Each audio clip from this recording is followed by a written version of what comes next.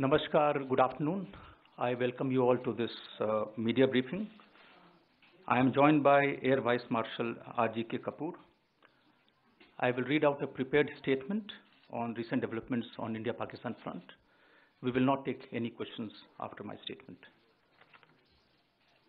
India had informed about counter-terrorism action it took yesterday against a terrorist training camp of Jaish-e-Mohammed in Pakistan, based on credible evidence that Jaish-e-Mohammed intended to launch more attacks.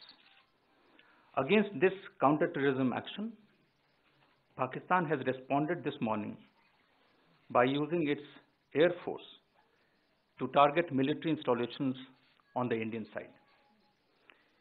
Due to our high state of readiness and alertness, Pakistan's attempts were foiled successfully.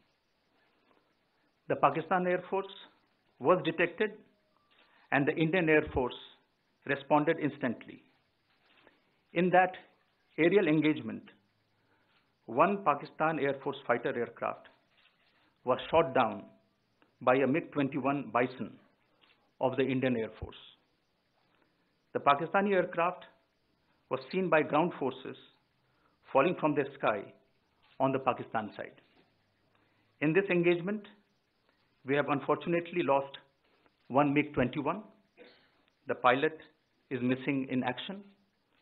Pakistan has claimed that he is in their custody. We are ascertaining the facts. Thank you very much. That concludes the briefing.